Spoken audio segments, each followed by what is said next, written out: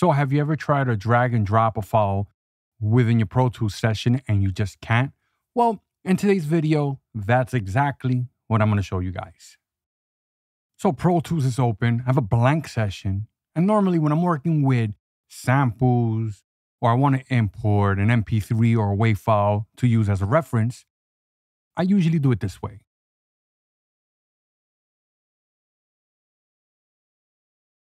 So now we're going to look for my audio file.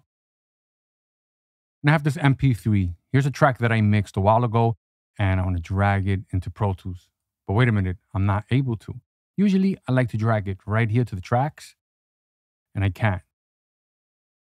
And I'm going to close the session, and using Alt F4, I'm going to close Pro Tools as well. Hopefully, it does close. There you go. So let me minimize that, and let's go ahead and relaunch Pro Tools again. Now I open the Pro Tools.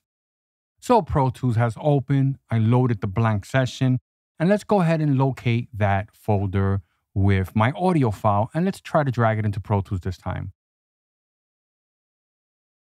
And it actually worked. But wait a minute. I didn't show you guys anything. All I did was close and reopen Pro Tools. What is going on here? So now that I terminated Pro Tools, how did I fix it?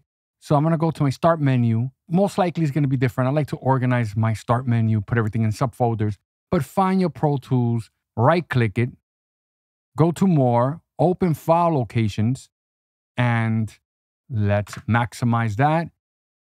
And right here, you're going to see your Pro Tools shortcut. So if you right click properties and go to compatibility, make sure that run this program as administrator is not checked. Now, if we check it, and let's go ahead and launch Pro Tools one last time. As you saw this time, it asks for administrative privileges. So that little pop-up that asks you, are you sure you want to run? That's what I did. And let's go ahead and go to that audio file. So here's the audio file, and check this out. I'm not able to drag and drop the file. So as far as I know, the only way to fix that is to uncheck that run as admin. If you remember a couple of years back during the early days, you used to have this capability with certain plugins. You were able to drag your samples into plugins. For example, like Structure. How many of you guys remember Structure? It's a free plugin that comes with Pro Tools. There is a full version and you can pay for that version. Back then, you were able to drag your samples directly on top of that plugin and it would work. Now, due to the fact that the development kit, the SDK has changed, you can no longer do that. As far as I know, I haven't tried in a while. At least you're able to drag back into Pro Tools. And don't forget, by dragging into Pro Tools, to go to Setup, Preferences, Processing, and automatically copy files on import. Let's go ahead and take a look at the session folder. And over here, we have a couple of folders. But the one we're interested in is audio files. Now it's empty. So let's go back to my sample or the song that I mixed, and let's drop it here.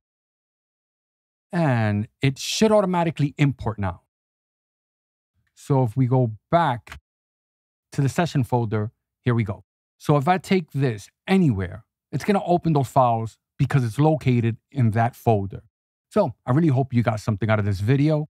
This is Ray, and I'm out of here. Later, guys.